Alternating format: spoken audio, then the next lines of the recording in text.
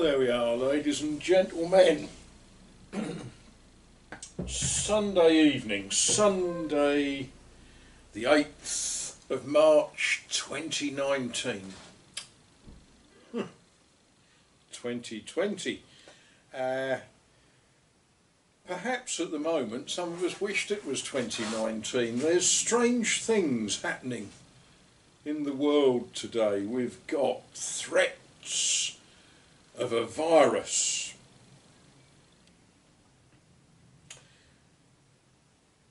In China, there are lots of people very, very ill with a type of flu.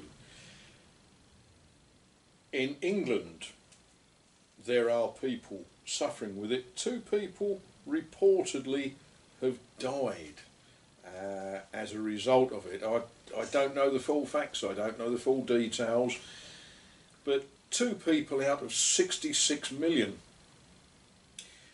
And yet the country, or parts of the country, have got themselves in a bit of a panic. Certainly in southeast England, people are buying stuff. They're buying toilet rolls, they're buying hand sanitizer, they're buying beer. No change there then. But people are getting in a panic with it. Now, here in this part of France, there is a bit of panic going on. I don't know how many of you understand French or have visited France. One of the things that English people notice is that when French people greet each other, they kiss each other on the cheek. Standard procedure. On a Sunday I always make sure and have a close shave, because on a Sunday morning I know that I'm going to be kissing lots of women. Shake hands with the men, kiss the women. It's a French thing. Been going on for centuries. But various authorities have suggested that during this current emergency, this problem with coronavirus, COVID-19, call it what you will, they've instructed us not to kiss each other, not to shake hands. The bishop has sent an instruction to parish priests. Now, when you walk into a Catholic church, always just inside the door somewhere is what we might call a stoop, or we might call it a font. There's various receptacles that contain water, and it's normal when a Catholic walks into a Catholic church that they dip their fingers in the water and they cross themselves. The bishop has ordered all of that to be covered up and to stop. Panic?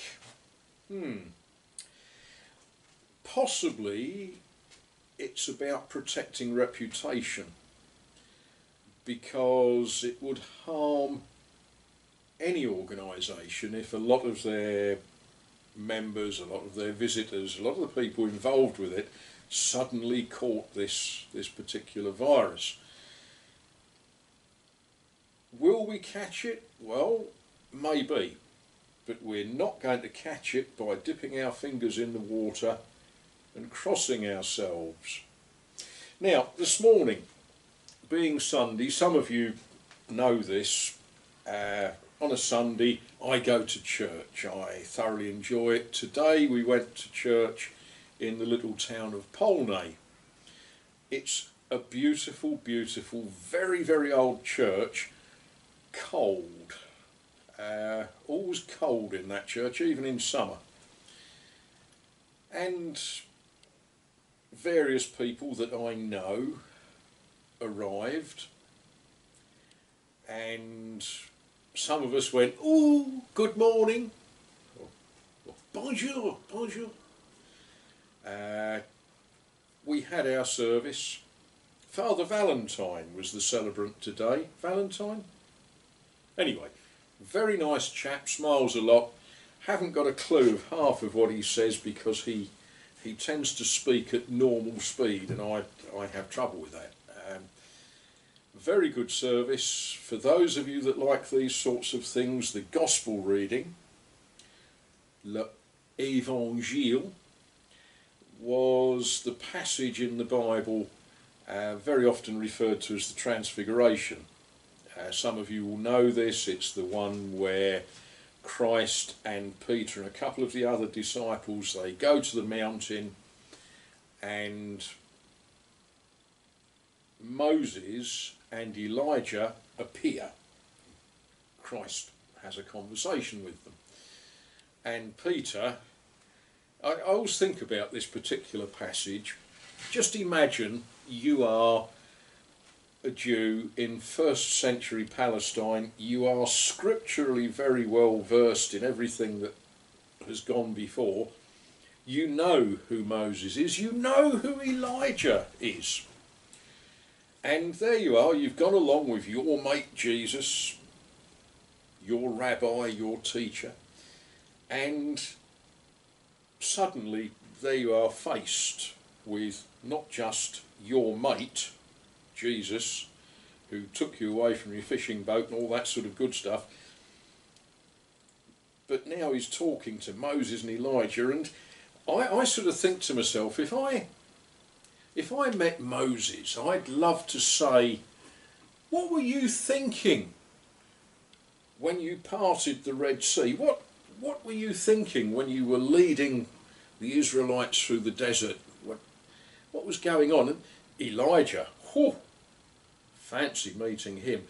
How many things would you want to say? But Peter, maybe he was overcome. I don't know. I guess he was overcome. Said, would you like us to build 3 tents? That was a long digression, wasn't it? Anyway, that was what this morning's service was about. After the service, we went and visited a lady.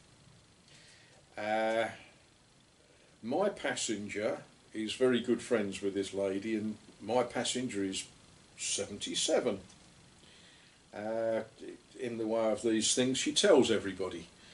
The lady we went to visit is 90. If you are 90, if you're 77, perhaps you are worried that you don't want to catch coronavirus. Well, maybe you are, maybe you're not. And our very good friend who is 90, she made us coffee, she forced us to eat biscuits. Didn't take a lot of forcing, it may be said. And she said, I am not afraid of it. She'd lived through many, many things. She is not going to change her way of life. She insisted that we kiss cheeks because life goes on. And when you're 90 and incidentally recently recovered from a little problem with some cancer, middle of last year, what she said was she doesn't want to suffer, but she is not afraid of dying. But what she wants to do today is to go on living as she always has. When she has visitors, she will, while she's got the strength, and she has, she will offer them hospitality. She will make them tea or coffee. She won't make tea, she hasn't got any. And she will kiss you on the cheeks. The two of them sat there and they had a certain amount of humour about the work that I'm currently doing, and said, crikey, you know, the stuff that I'm removing from this house, this property, could be infected with all sorts of strange and terrible diseases, terrible illnesses. I could fall off a ladder. Oh, you shouldn't say things like that because, yes, I could fall off a ladder. But the pair of them said, no, we are going to carry on. We are not going to allow our lives to be ruled by fear of a virus. We both agreed, the three of us agreed, that in 60 years' time, none of us are going to be that worried about it.